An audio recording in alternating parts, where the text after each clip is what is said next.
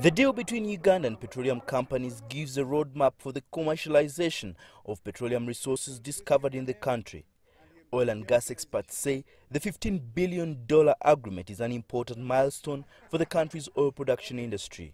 And we've agreed on 3 routes to market. One is an optimum right-size refinery. The second one is a crude export pipeline to ensure that Ugandan oil gets to the international market. And the third one is using some of our crude resources to generate power.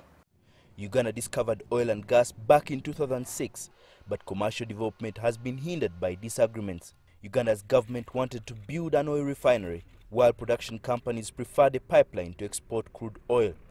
The new deal means both will be built, and Uganda's oil production is expected to begin in 2015. Anytime end of 2015, 2016, we should really be able to see the first oil. And of course, I also mentioned about the refinery. We are also working to ensure that by end of 2017, the refinery is up running. And we're working with the partners. We also want to expedite the pipeline to make sure that by that same period, the pipeline is also up running, so that we have a ready market for our crude. Uganda has an estimated 3.5 billion barrels of crude oil in reserves. Oil and gas experts say more than half the reserves can be exploited.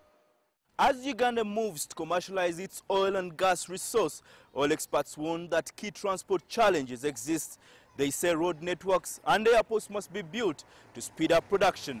Baleke, CCTV, Kampala, Uganda.